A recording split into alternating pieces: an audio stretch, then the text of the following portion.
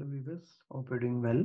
Today in this video, I'm going to call sign up user API from Node.js in React. So let's get started.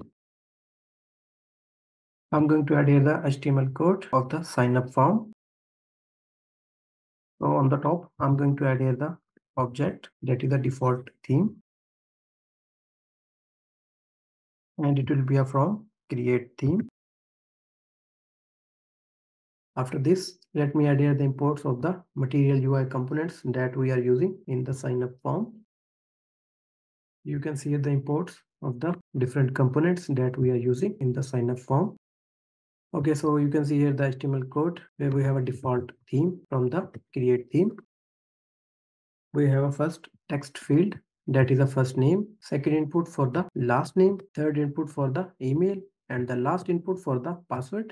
And you can see here the button for the sign up and the link you can see here for the sign in. Let me open here the terminal, and here I'm going to write the command to install the material UI icons that we are using in the form. So let's go to the browser, and here I'm going to search material UI icons. Let me click on this get started button. Let's go to installation page, scroll down, and you can see here the command to install the material UI icons. Let me copy this. Let's go to the React application. Let me paste here the command. Let's hit enter. And you can see here material UI icons installed successfully. Let me close the terminal. You can see here the error that we are getting. Let's go to the browser. You can see here the sign up form with the different inputs, that is the first name, last name, email address, and the password. You can see here the button for the sign up to submit the form. At the end, you can see here the link to navigate the user to the login page. Let's go to the React application. And here I'm going to declare the use state with the inputs that we need to get from the sign up form. It will be a from use state. And here I'm going to declare the inputs that we need to get from the sign up form. So the first one we have first name, that is by default empty. Second, we have last name, that is by default empty. Third, we have email, that is by default empty. And the last, we have password, that is also by default empty. After that, I'm going to bind the use state with the inputs. So let's go to our HTML code, and you can see here the input for the first name. So let me add here the property that is a value.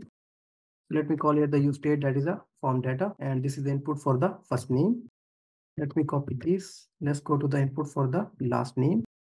And here we need to give the property that is a last name. You can see the input for the email. Let me add here form data dot email. And the last you can see here that is a password. So let me add here password.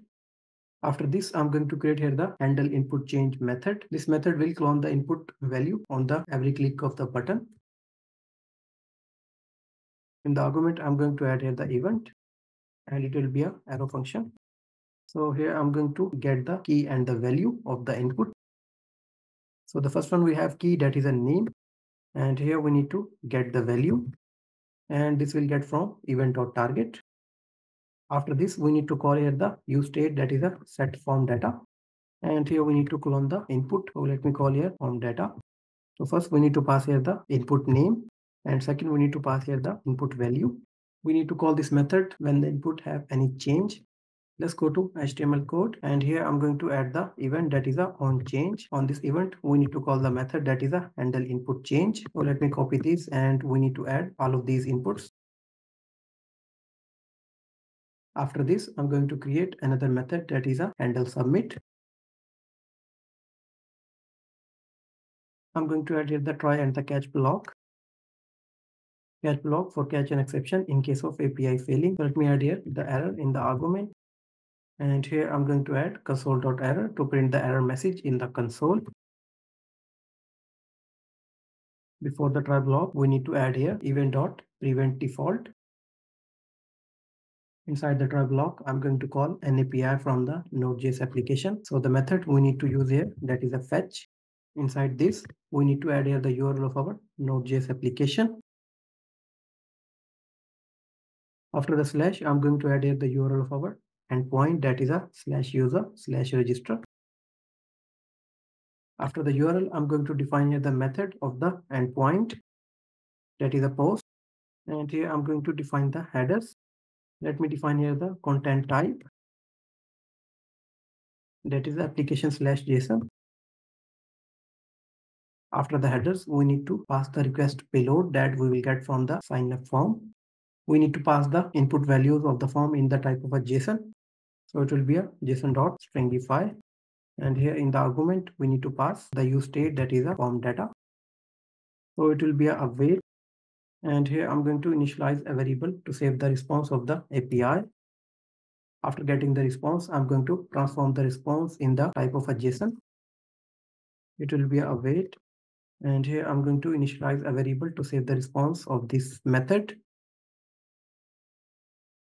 Here I'm going to add the if condition where we need to check if the response is okay. Then we need to navigate the user to the login page. Otherwise, we will print the error message in the console. If we are getting the user ID in the response, then we need to navigate the user to the login page. Otherwise, we will print the error message in the console. So let me add here the else condition where we need to print the error message. That is a sign up failed. Let me remove this. On the top, I'm going to define here the use navigate hook. It will be a from use navigate. You can see here the import of the use navigate from the React router DOM. And here we need to use the navigate. Inside the quotes, I'm going to add here the path for the login component. We need to call this method on the click of sign up button. You can see here the button for the sign up. So let me add here the click event. And here we need to call this method, that is a handle submit. You can see here the link, that is a already have an account, sign in. When the user click on this link, then we need to navigate the user to the login page. After the handle submit method, I'm going to create another method, that is a handle sign in click. Here I'm going to use navigate. Inside the quotes, I'm going to add here the path for the login component, that is a /login. Let me copy the method name, and we need to call this method on the click of the link. So let me add here the on click event. And here I'm going to paste the method name, that is a handle sign in click. So this is the functionality of the sign up API.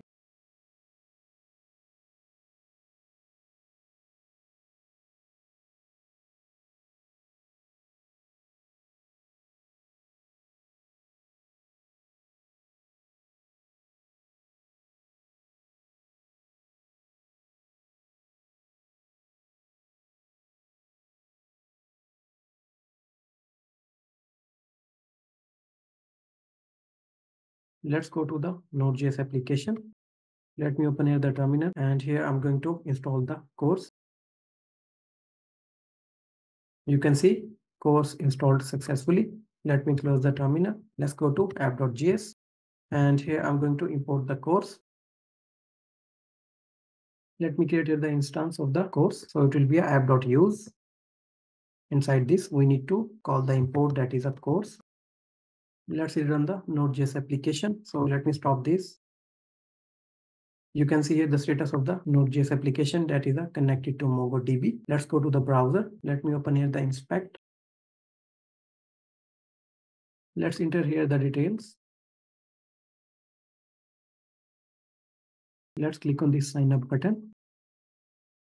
You can see here the status of the API, that is a 201 created. Let's go to the response, and you can see here the response of the API, that is a user created successfully. And you can see here the details of the created customer, but the React.js application not navigating us to the login page. So let me check what is the issue.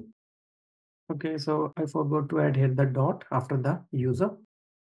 Let's save this. Let's go to UI. Let me refresh the component. Let's add the details of the another customer.